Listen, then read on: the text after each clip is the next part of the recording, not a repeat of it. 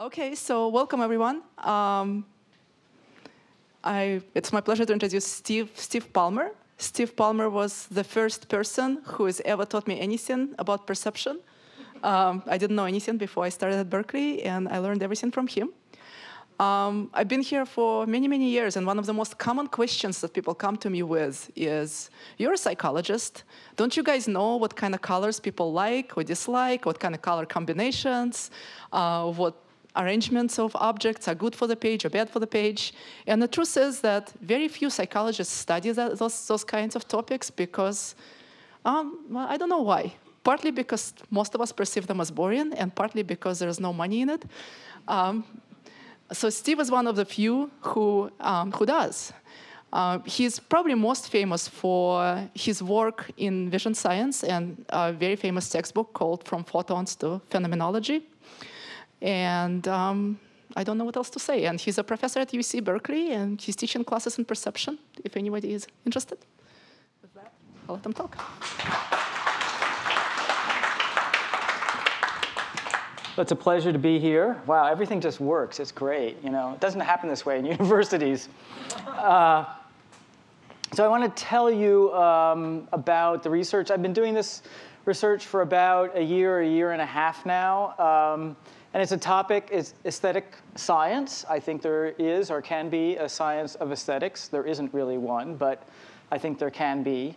And to some degree, I'm trying to get people interested in doing this sort of thing. And I'm going to talk about essentially 3 different research problems, or related research problems, actually, one of which is people's perceptions of color and color combinations in particular.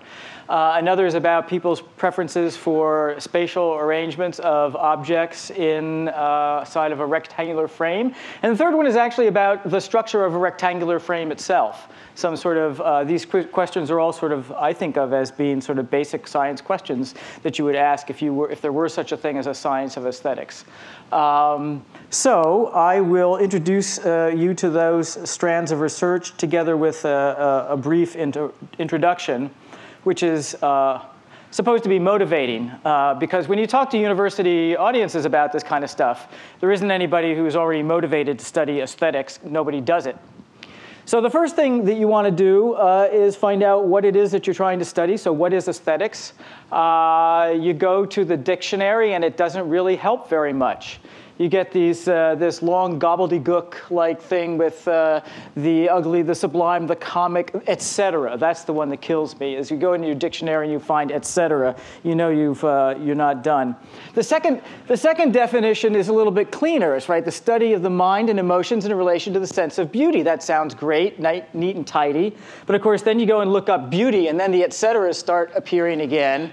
Shape, color, sound, etc., a meaningful design or pattern, or something else, right? So I think there's a fundamental reason why you don't find good dictionary definitions of this, and that is because it's not possible any more than it's possible to give a dictionary definition of what redness or pain or anything like that is.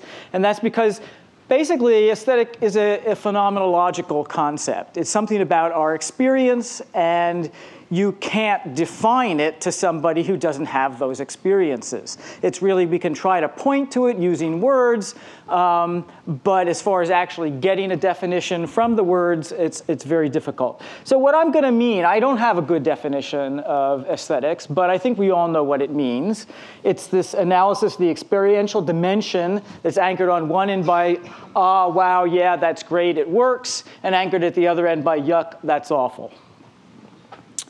So this is the motivational part, to try to get people to believe that aesthetics is an important part of almost everybody's mental lives. It's most obviously related to our perception and appreciation of the fine arts. So painting, photography. These are photographs actually by the famous black and white photographer me. One of the reasons I got into this stuff is because, in fact, I'm a photographer. And I want to understand why it is I like the pictures I like, why I take the pictures I take, and how those things might be understood in a scientific way.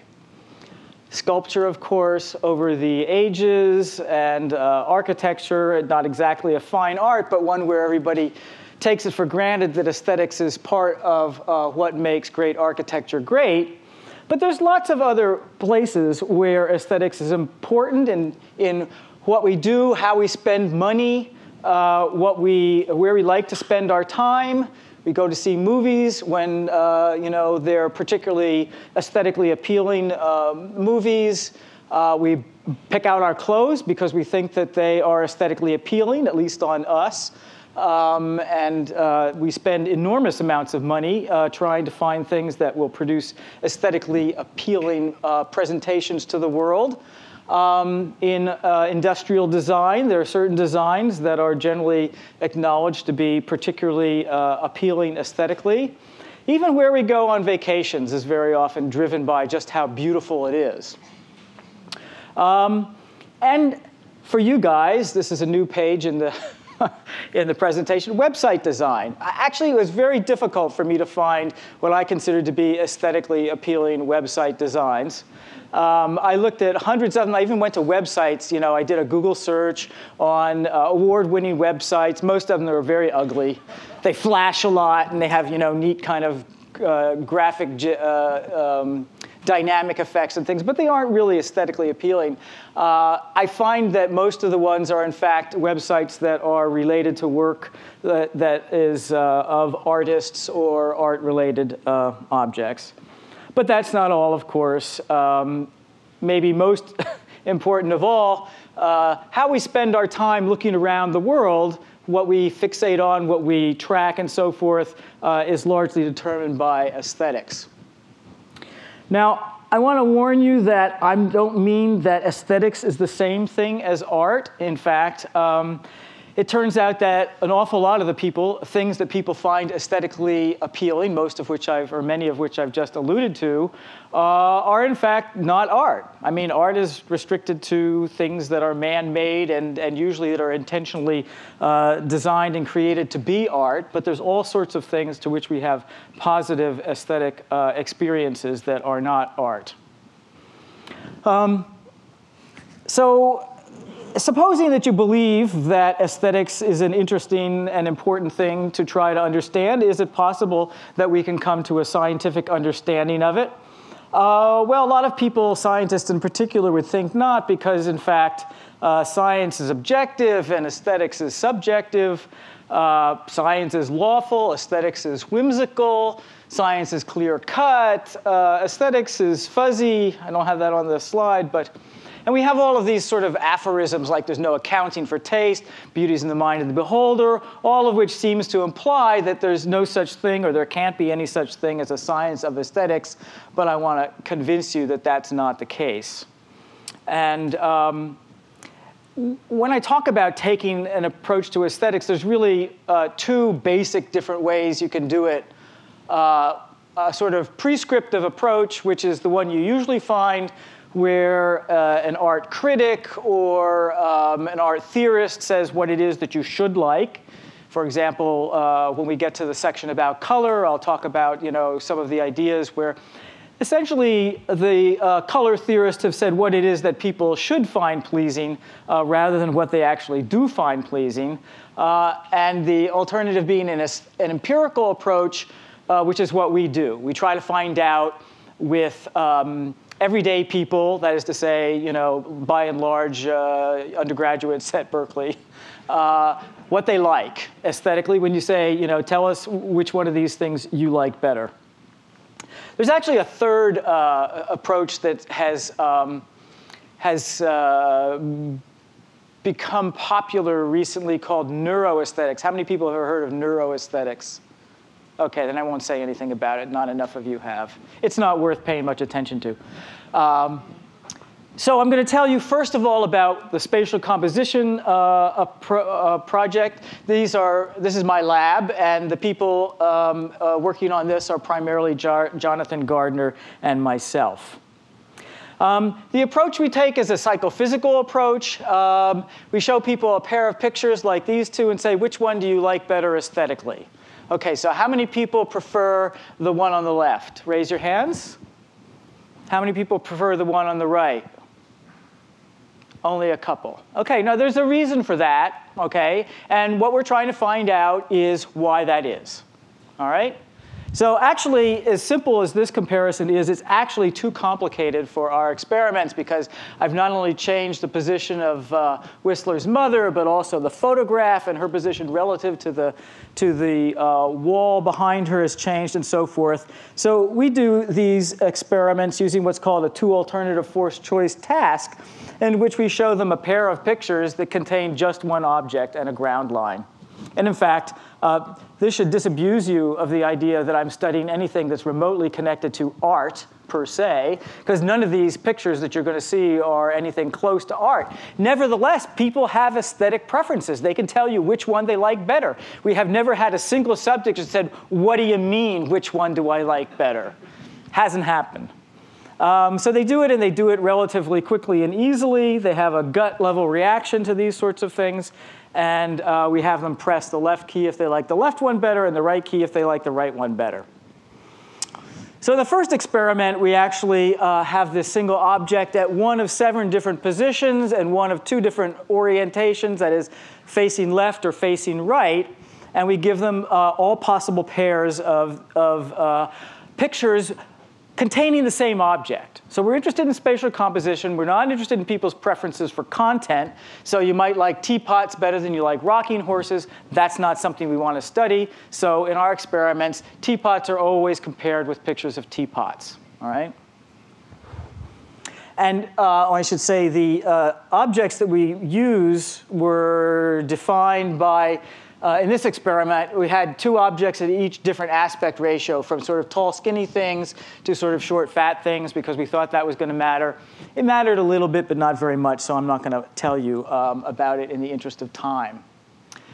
So in this experiment, we had the same object compared with itself. Either the 2 objects, 2 pictures were facing in the same direction as they are going across the rows, or they could be in the same position and facing in opposite directions.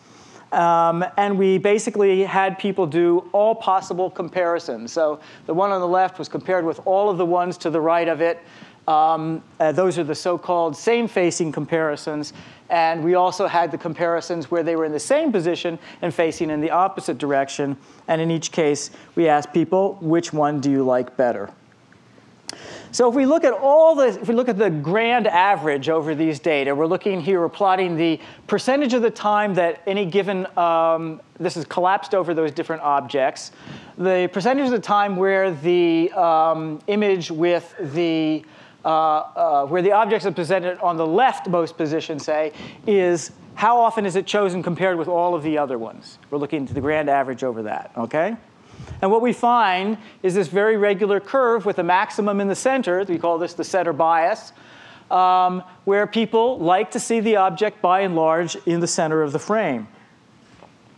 But this, of course, is averaging over both the left-facing and the right-facing conditions. So let's look at those data. Here we have now the green, the blue.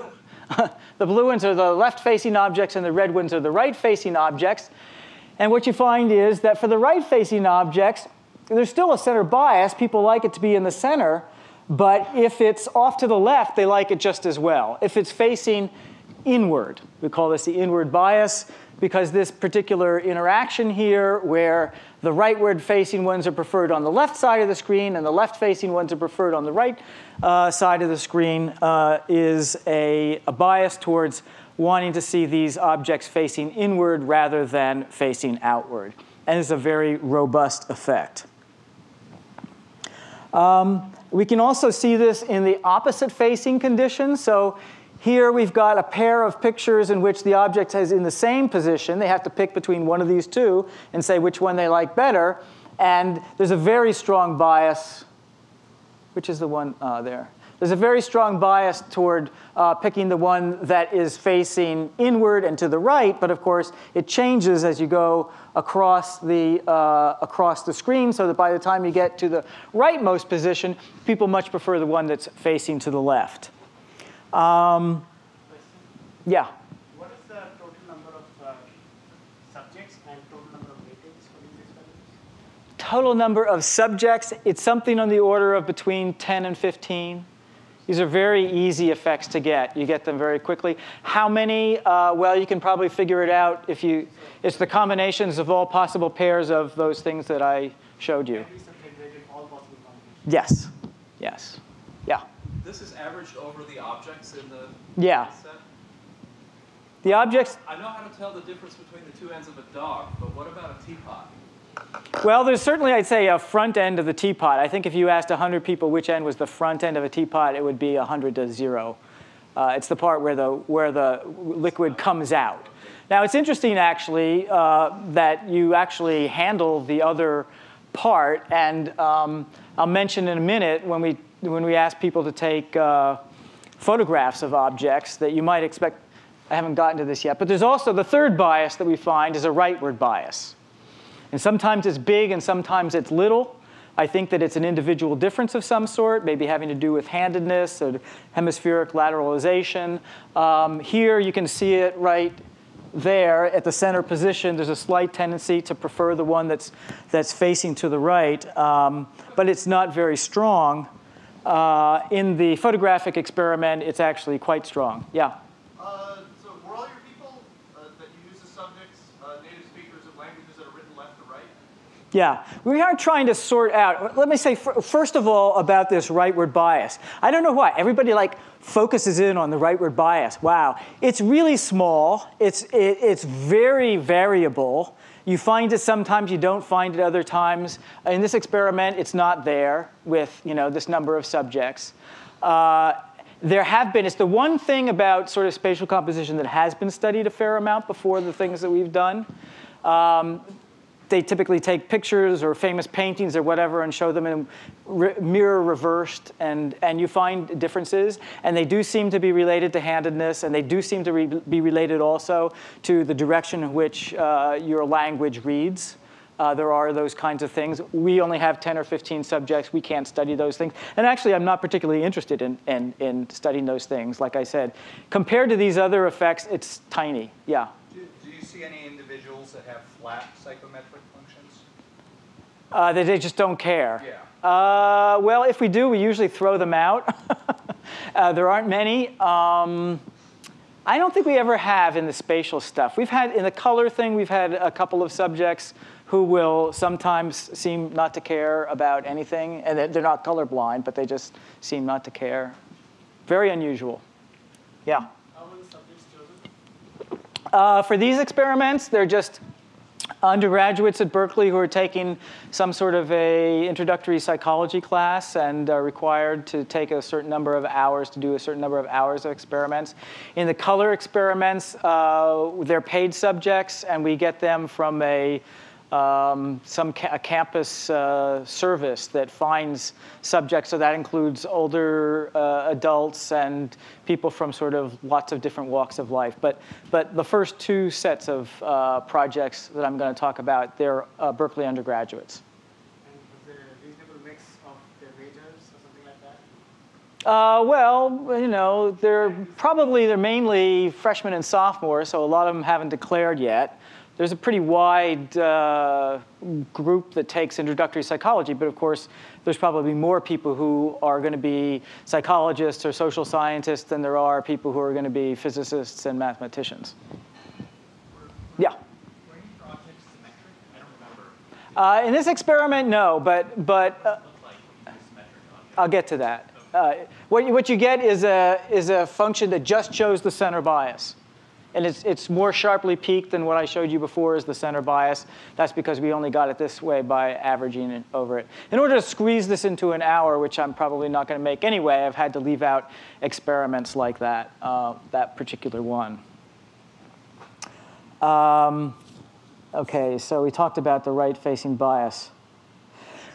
So this is a very well-controlled experiment, and the question we wanted to ask next was, well, does it show up if we actually give people more choice? We do the open-ended task, which is give people a camera and ask them to take pictures. And we asked them to take pictures of 3 everyday objects: a teapot, a tape dispenser, and a steam iron. Okay, and we put it on a turntable, and we let them turn the object's orientation any way they wanted to.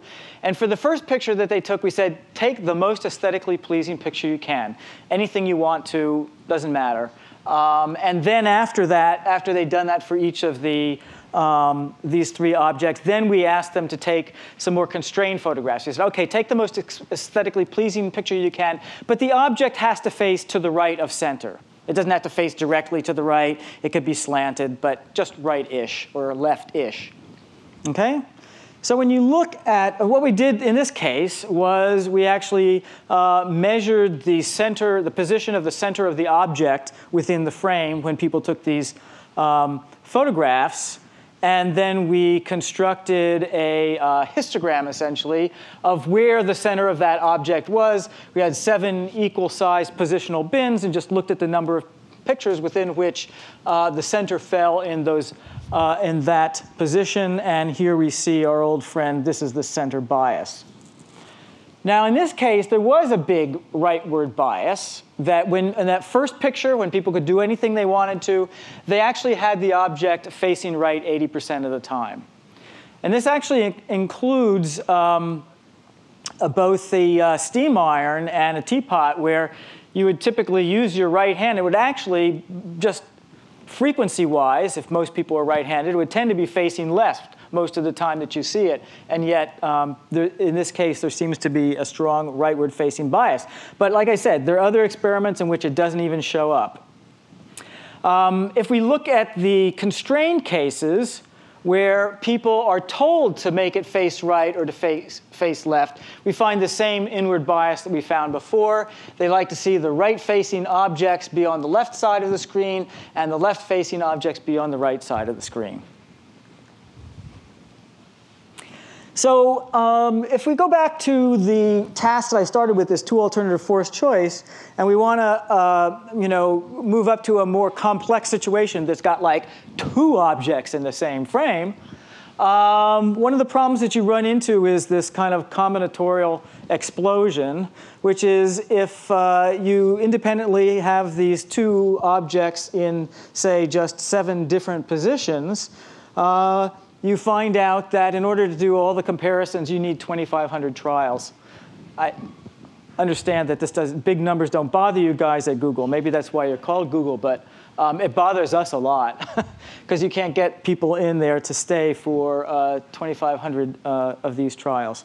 So we looked for some other ways where we might get some interesting data, and we developed this slider task where we put in a single object, and then we give them control over the position of the object. They slide the mouse left and right.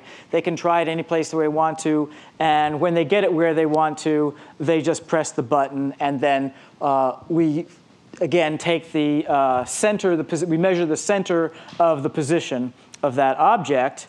And again, we can do the same kind of thing where we plot these histograms. What's the frequency? And here, these are actually right-facing. These are forward-facing objects, whoever it was that asked that question. These are symmetrical objects. And when they're symmetrical, you get this very strong bias to have it placed in the center of the frame. And it's very sharply tuned. I'm actually kind of surprised these data came out even more beautifully than the others. If you give them an object where it's facing to the left or facing to the right, you find the inward bias, again, very strongly. And in this particular experiment, in addition to asking them to put it in the best possible position, we also asked them to put it in the worst possible position. So they did the same thing. They slid it around. And what you find is essentially the inverse of the functions you found before, that the forward-facing objects, they tend to put it over on the side, but they didn't care which side.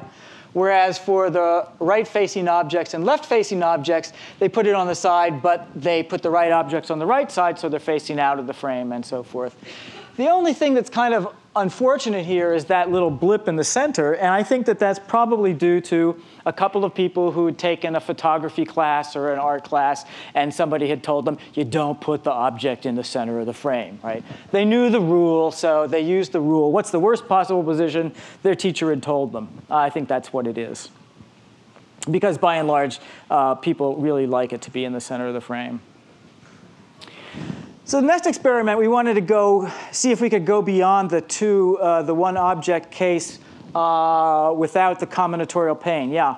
But for just a second, I was just going to ask you about that. Why is it that, in class, in design class, art class, it says you should never put it in the center, and then people prefer that? Somebody thinks that's right. I mean, somebody who's in a position of power or authority, I think, has decided these things and says it, and it gets codified in a way. You don't think it makes the composition more interesting? Well, I'll get to that. I mean, I think that what makes compositions interesting is when we start violating these expectations. These biases that I'm studying now are sort of background stuff, and in many cases, if you want to do something interesting, you have to violate those expectations in a sort of interesting way.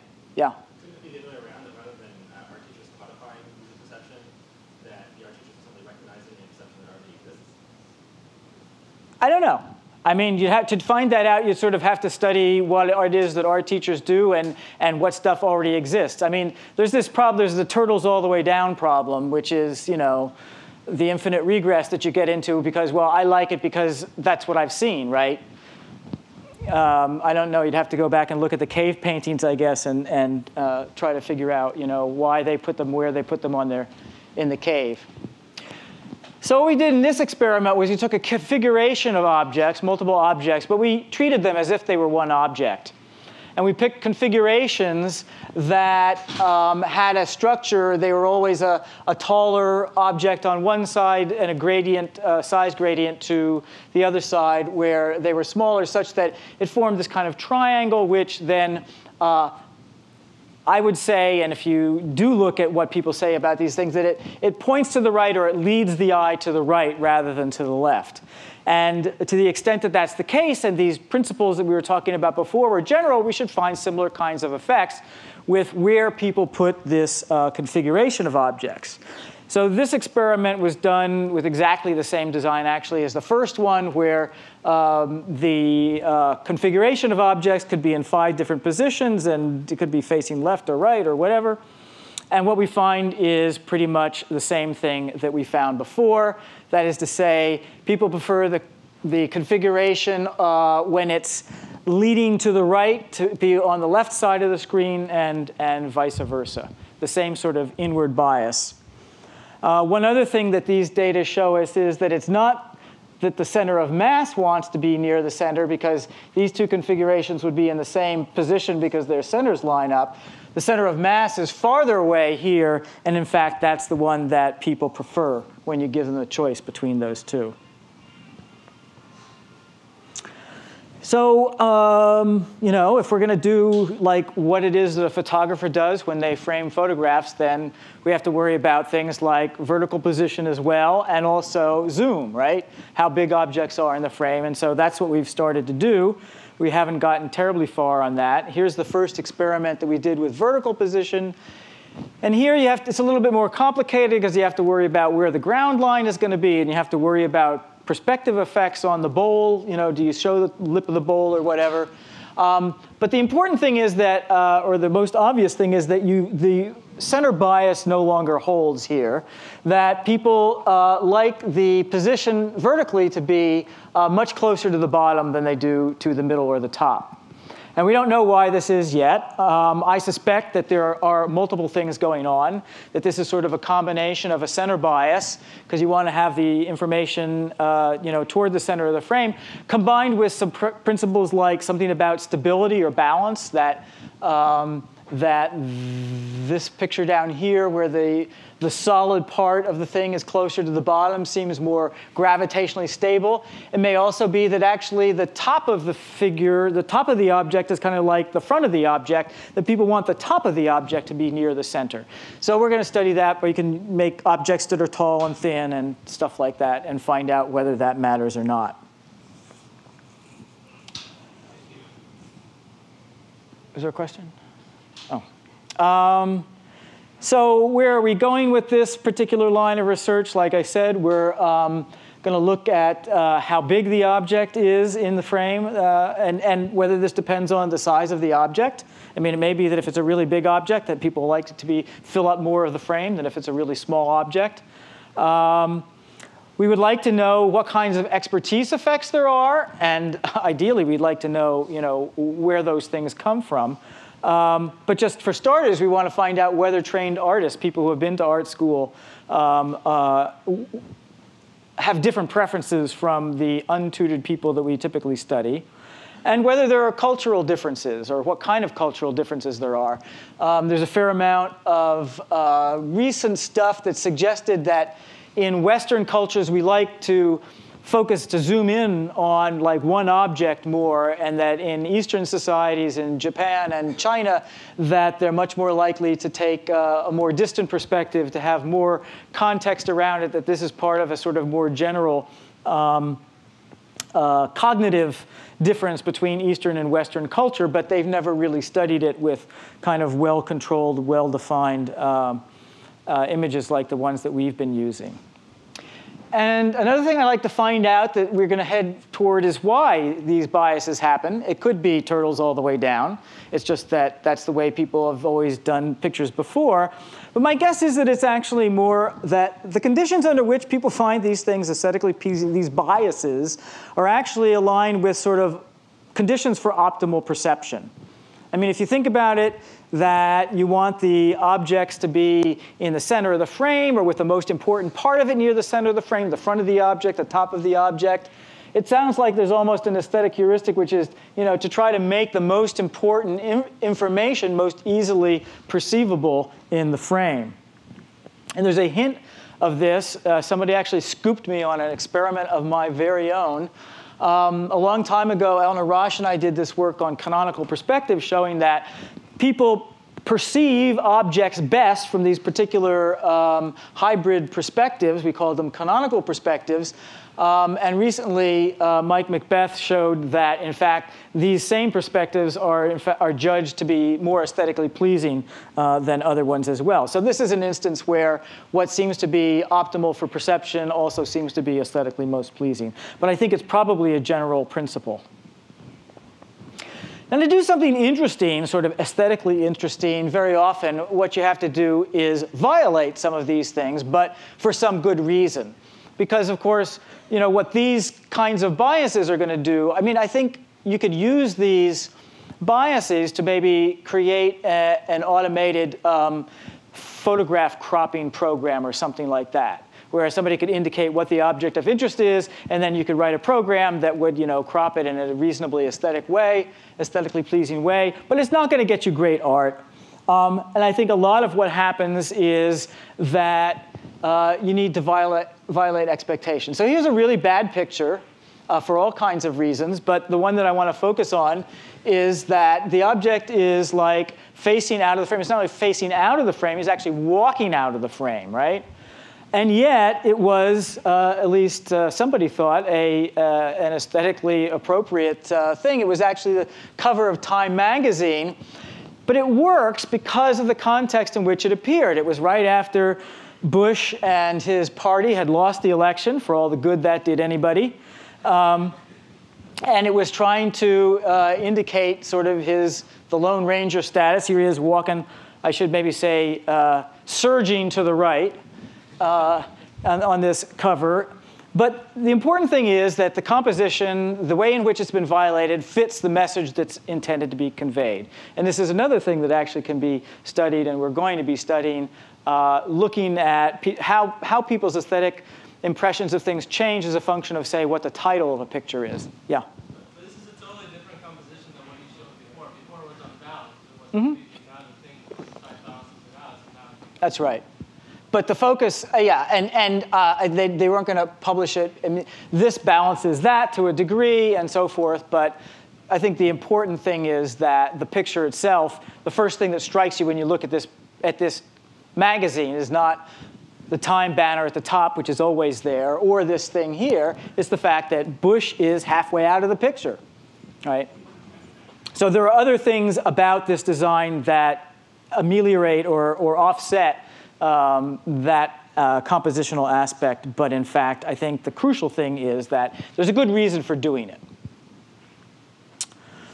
Okay, the second project I want to tell you about is one in which we're doing work on framing the frame. That is, what's the internal structure? I mean, almost all two-dimensional visual graphic art, like websites and as well as paintings and so forth, takes place inside of a rectangular frame. And the question is, what is the structure of that frame, and shouldn't that have some influence on what spatial compositions we put inside it? So in the first experiment, it was really simple experiment. We simply took a rectangular frame and we put a dot in it. And we told people to make a rating of how well that dot fits at that particular position within the rectangle on a scale from like 1 to 7. I don't remember actually what the scale was. Yeah, scale from 1 to 7. And it was in different positions on different trials. They made a rating of each one. And then we just looked at what the average ratings were as a function of their position. Okay?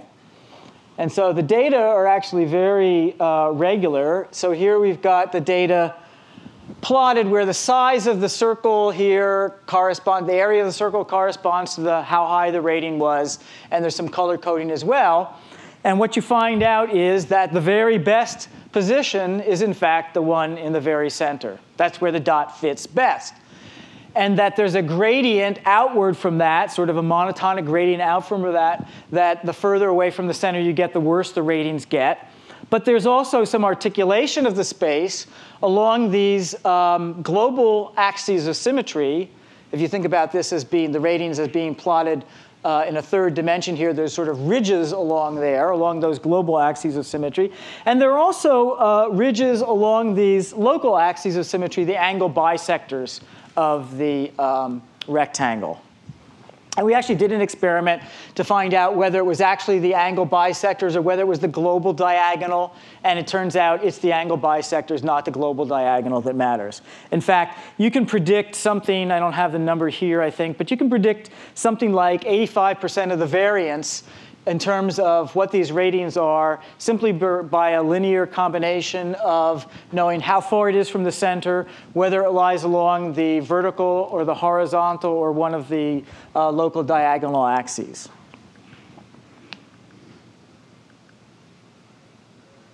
Oh, maybe I had the data right there, didn't it? Yeah, 82% of the variance you can count for using just the center, distance from the center, and the symmetries. So we also wanted to look at whether there were, that's just the positional structure within the frame. So we wanted to look now at whether there was directional and orientational structure as well. So we changed our probes from circles to triangles, because then the probe shape has only a single axis of symmetry itself. And we looked at a smaller number of positions, but we looked at 8 different orientations within the frame. And we made, so people made these ratings, and we were expecting that there would be certain kinds of interactions between position and orientation, so that along the vertical axes, the triangles that were oriented vertically would be judged better, and along the horizontal axis, the ones that were oriented horizontally would be judged better, and so forth, also along the diagonals. And here's what we found. So what we're plotting here is, each of these is a polar plot of how high the ratings were for the triangle whose center was at that position, and that was pointing in the direction that's given by these angles here. So the T is top and bottom, left and right, top, left, and so forth. So the first thing you have to realize is that the area inside each one of these curves is the overall positional bias, how much they like that position independent of orientation or across all orientations. And what we find is what we found before. The center is the best position. There's a bias towards things along these bisectors, so that these guys here have the smallest area. The other thing you notice is if there were no orientational bias, they would be circles, okay, and they're not. So this is showing that, in fact, there's a bias toward the horizontal and vertical directions. And we're actually now replicating that with a rectangle that's been tilted 45 degrees to make sure that it's the parallelism with the sides rather than gravitational horizontal vertical, although it could be both. And the third thing, though, is to notice is that we are getting these sort of elongations of these things. That is, say in this case that along the horizontal axis of symmetry, that in fact the horizontal directions of pointing are in fact judged to be better, or a better fit to the rectangle. Oh, I think this is just what I was supposed to be pressing this when I told you. I'm pointing out the things I just told you. And you can actually see the elongation along the axes most clearly with, in the corners here, because the actual shape of these things changes fairly dramatically.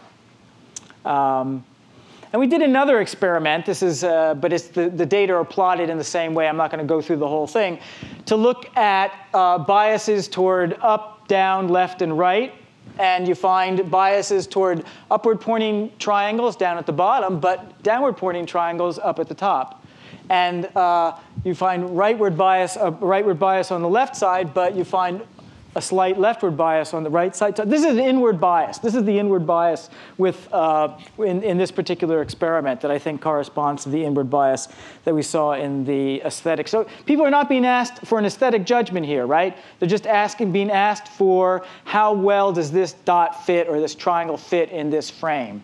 And I'll come back to what the relationship between those two things is, because where I think we're going to find the analogy for that is in the color study, which is what I'm coming to next.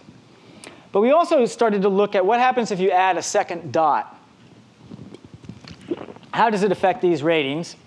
And it's pretty interesting. So we get ratings for the single dot, but also ratings for a second dot. The one that flashes is the one that people are supposed to rate. So there's either an empty rectangle or there's a rectangle with one context dot in it. The other dot comes up and flashes, and you're supposed to rate how well that dot fits within that configuration, that gestalt. And what we find is interesting because, in fact, when you put a second dot in, everything changes. That is to say, so here are the data for the single dot, sort of displayed the way that I showed you before. The center is the best position, the horizontal and vertical axes, and so forth. But what happens when we have another dot in there? I'll just give a couple of examples.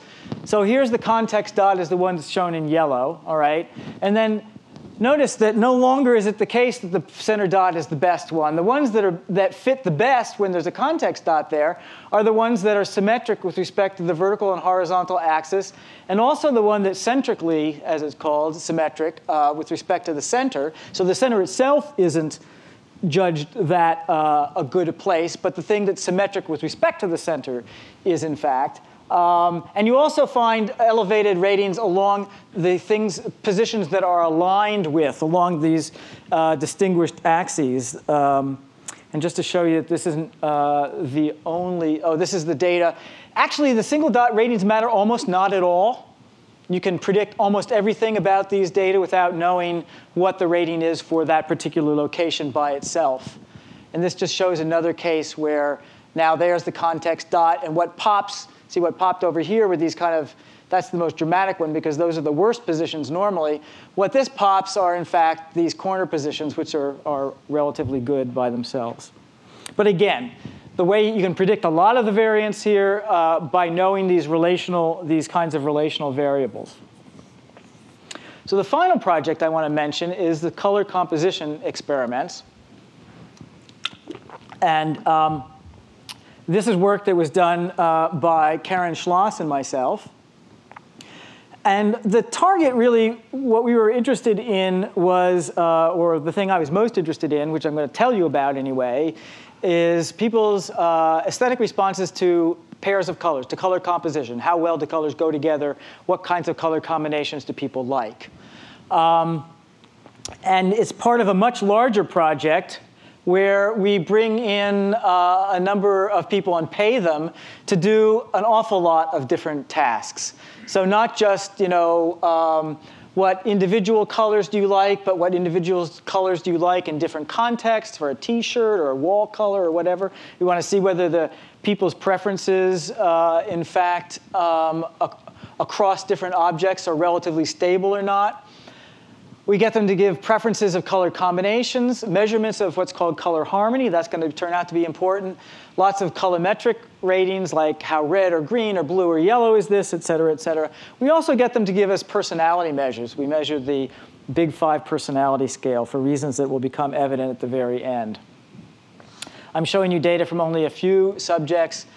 We show them colors on a CRT screen, and we give them a topic to make a rating on a line. They just make a line where it falls from, say, how much do you like it, not at all, to very much, or whatever the dimension is we're having them rate. And the colors that we've used a particular set of 37 colors where we've got the so-called the 4 primaries, red, green, blue, and yellow, with their angle bisectors, orange, purple, cyan, and chartreuse, okay? And we have 4 different combinations of saturations and brightnesses. So this is the saturated ring that you're looking at here. There's the light ring. This is embedded within color space, for those of you who know what a color space is. We have ones at medium saturation, at the same lightness level as the saturated ones, and a set at the dark plus the grays. That's our 37 colors.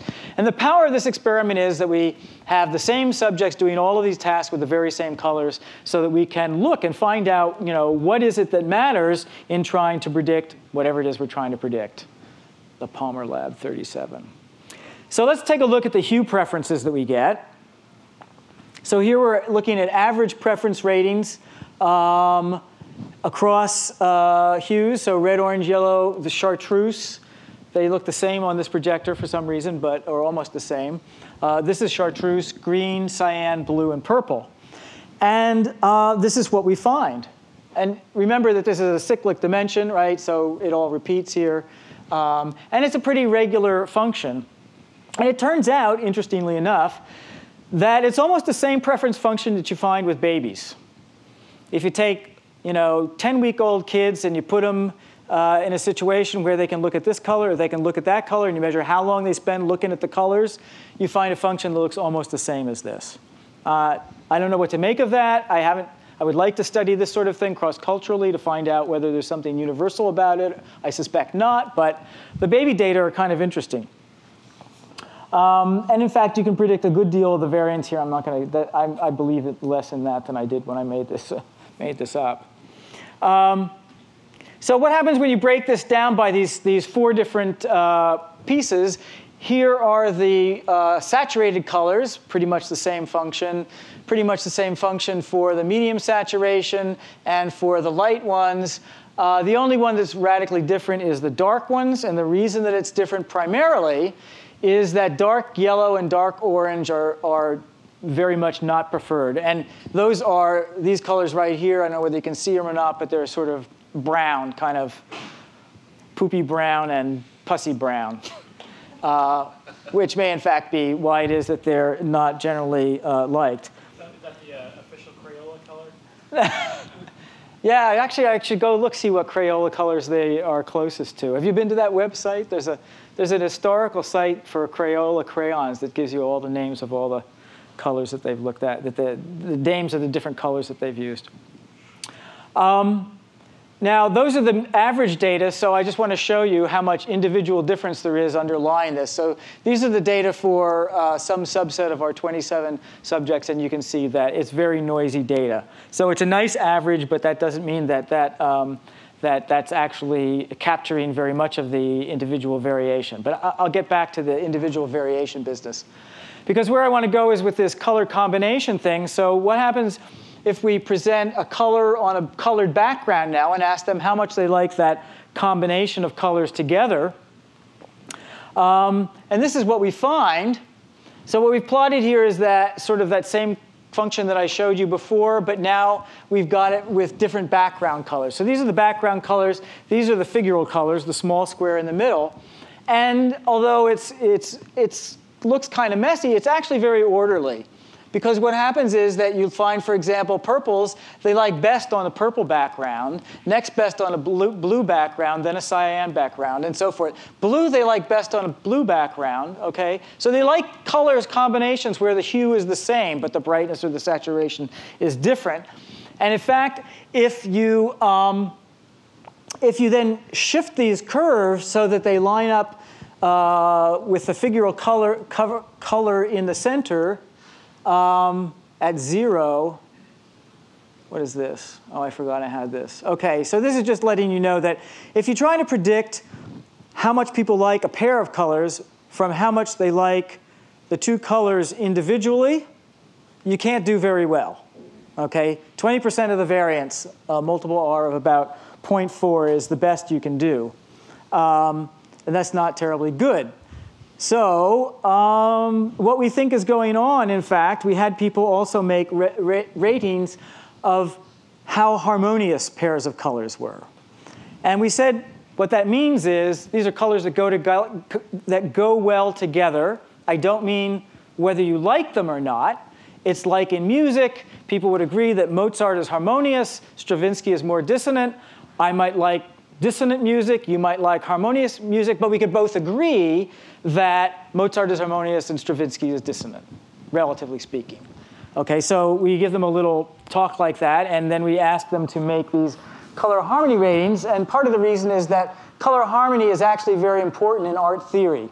And in fact, when you look in art theory, what you find is that typically, they talk about there being two different kinds of harmony, harmonies of analogous colors and harmonies of contrastive colors. So in terms of the kinds of plots that I showed you before, this would predict something like this, that the harmony for a given hue, like that one, would fall off as a function of similarity of hue, but then there would be some increase at some point for these far away hues. And you'll find that we don't actually find that. So I think I'm going to skip through this. This is just going to, because I'm running out of time here.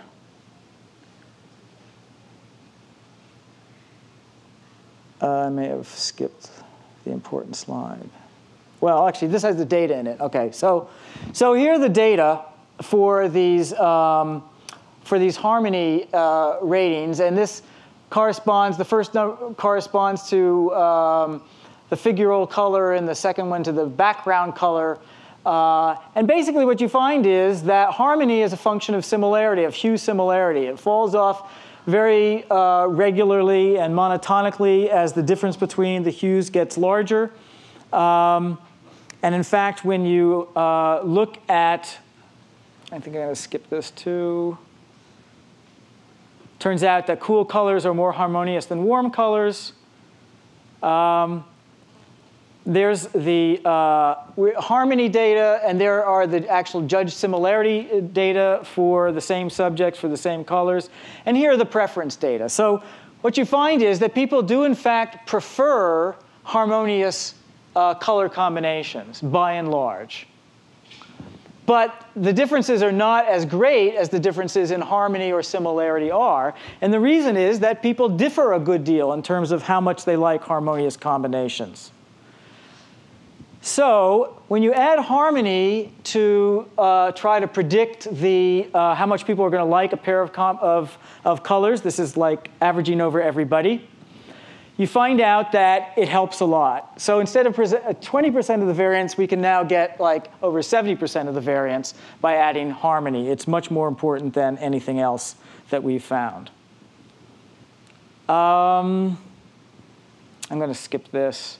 There is something about contrastive colors that we found, but it's not harmony. It's that a color, typically, particularly warm colors, look better on cool backgrounds than they do on warm backgrounds. But I haven't really got time to go through that. So, although maybe it's going to make me take time. This is just showing you that the warm colors are systematically preferred on the cool background, and that the cool colors are systematically preferred on the warm background.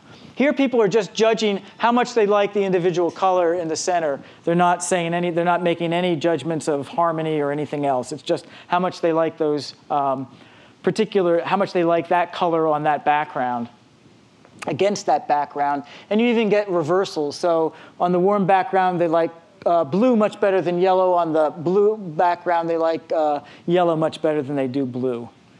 Anyway, where I'm trying to get to is, no, sorry.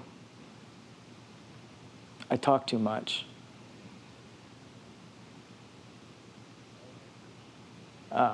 Okay, so where we're trying to get to is this relationship between harmony and preference.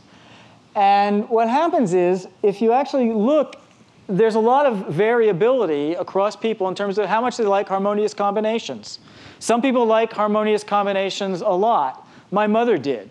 You know, her whole lower floor of the house was all done in beiges. Everything was beige and brown and tan. Some people, you know, like highly contrastive, non-harmonious combinations. So what we did was we looked at the correlation for each person, each of our subjects. We looked at the correlation between their preference ratings and their harmony ratings. And those varied from slightly negative to very positive, from a correlation of like, you know, minus 0.1 up to about positive 0.8. And then we looked at that correlation and found out whether it was related to any of the personality variables that are studied in this Big Five personality index. And what we found was actually some pretty strong relationships. In particular, you find that people who like harmonious color combinations tend to be somewhat introverted and not very open. And the people who are extroverted and open tend to either dislike or not be as fond of harmonious color combinations. So this is where I'm going to link it back to the spatial thing. This is the way, the sort of big picture, the way that I think that this story that I'm trying to tell goes. That for an aesthetic domain, there are lots of variables that matter. Some of them are simple things that we can just measure straight off just by, I know where the center is, I can measure distance, that's all very easy. That turns out to be important for spatial composition. Sometimes there are complicated things, like, in fact, there may be stuff like balance, biases towards things being balanced and so forth. But these biases, in fact, have an enormous amount of individual variation in them, in the sense that different people have different preferences for things that are, say, balanced or colors that are harmonious. In terms of the spatial stuff, the things with the frame, that there are these positions like the very center of the frame that fits well along these axes of symmetry and so forth. Some people are going to like that, and some people aren't going to like that. And we already found that for the color stuff, and there seem to be relationships to personality variables. We actually think one of the things we're going to do next is to get our color subjects back in where we've got all this information, and we're going to have them start doing the spatial tasks, where we already know sort of what the good fitting positions are, and we can find out, do they like things better when they're positioned in the good places or not? And the hope is that the same people who like the harmonious color combinations are going to be the people who like things to be positioned in the well-fitting spatial positions, that there's some kind of an internal consistency to people, that they have some sort of an aesthetic personality, if you will, in which they either like things that fit, that go together, that follow these biases, or things that don't, where there's more or different degrees of tension in the spatial composition or the color composition. And that's one of the things that we're going to be doing soon. And I'm going to skip all this stuff. I just want to get to the slide where we thank our sponsor for this research, the well-known funding agency. Whoops, there it was. Amy's Frozen Foods. How many people know Amy's Frozen Foods? Good stuff. Yeah, it turns out Karen Schloss's uncle works for Amy's Frozen Foods, and since we can't get any funding for this project, he was nice enough to donate several hundred coupons for Amy's Frozen Foods, and we pay our subjects in those coupons. So thank you very much for listening, and I'd be happy to take questions.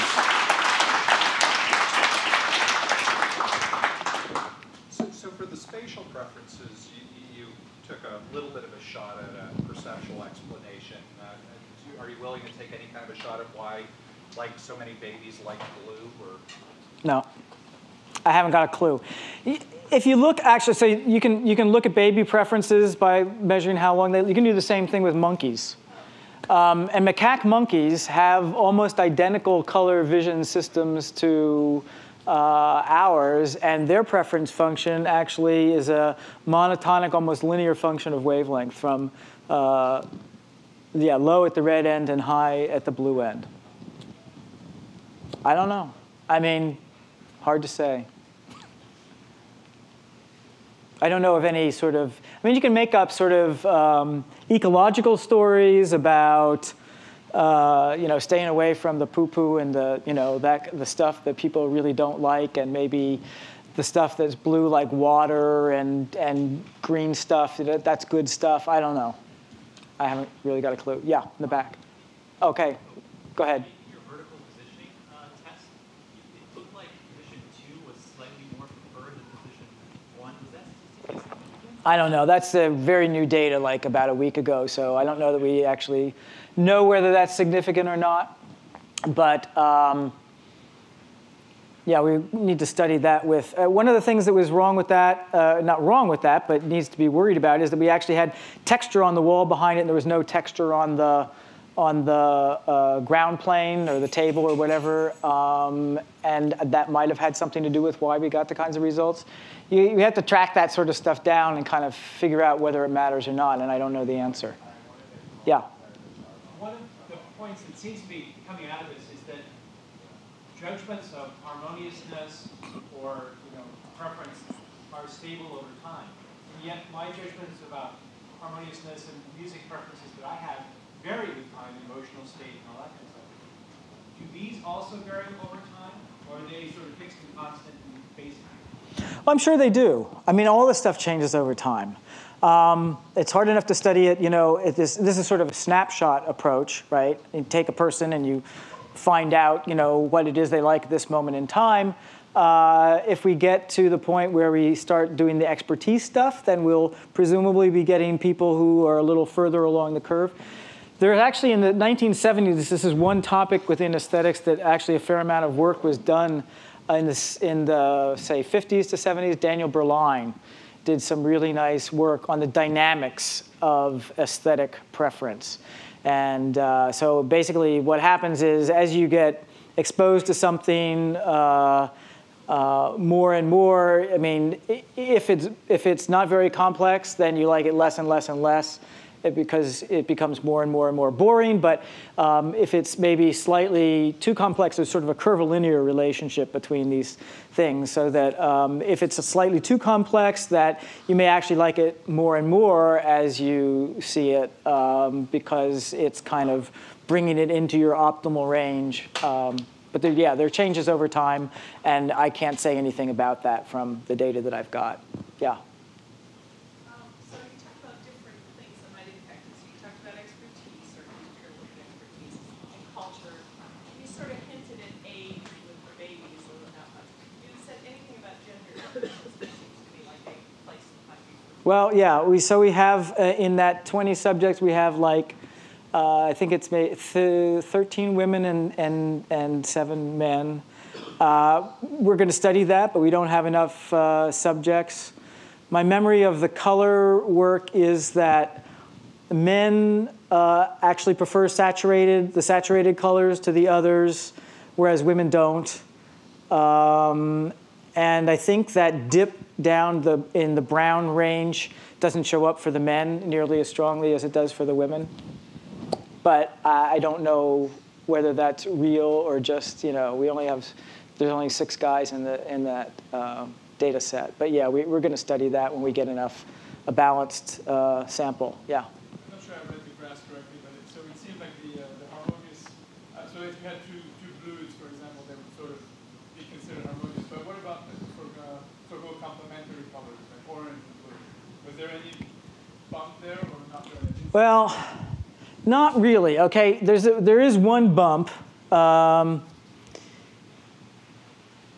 We did find that for blue and yellow, Let me see if I can find the actual curve here. So I think for yellow, this is yellow here, there's some hint of a bump at blue. I mean, it's not a big bump. I mean, I know it's probably not significant. Pardon me? Yellow and purple. OK, well, yellow and purple. I mean, there's a question about, what exactly is complementary. It depends on the particular yellow and the particular blue or purple. But generally speaking, there isn't really any kind of bump that comes up. The thing I skipped over was I think that what the color theorists were talking about when they talked about these people's the harmony of contrastive colors, I think he was talking about this effect that we found, which is that it's not that highly contrastive colors are harmonious with their complements. It's that color by itself, that color looks better on that other colored background than if it's on something that's similar. So there's really, it's like they've taken two different things, one of which is sort of real intuitive harmony, that they really kind of go together, and tried to force into that this thing about colors looking better on contrasted backgrounds.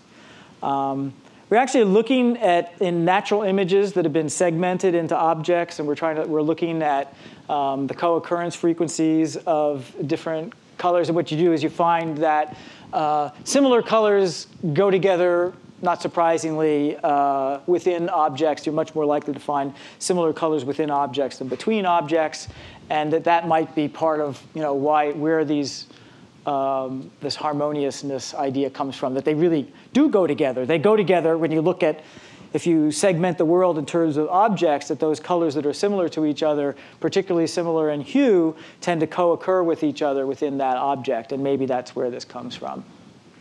Yeah? I noticed there was a slight asymmetry in the position preference data. In what? Between left and right. In which? The dots on the rectangle. Yeah. You mean with a dot, or you mean with a triangle? Both, actually. The triangle is very obvious, actually. Uh-huh. Do you have any thoughts about that? Well, I think that with the triangle, I think there's a rightward bias. I mean, there's an upward bias and there's a rightward bias. Neither of them are as big as the inward bias. But if you want to predict those data, you need to know whether it's pointing up versus down, left versus right, as well as in versus out. If there weren't any rightward bias, then the left and right sides would be completely symmetrical. But if there is a lateral bias, it's toward the right rather than toward the left. In this culture, with the sort of groups of subjects that we look at. Do you think this has anything to do with reading direction? Yeah. I think it probably has something to do with handedness, and it probably has something to do with reading direction, but it's not something that I've studied. People who have looked at some of those kinds of things have found relationships to handedness and hemispheric laterality, also to reading direction. But I have nothing more to say about that.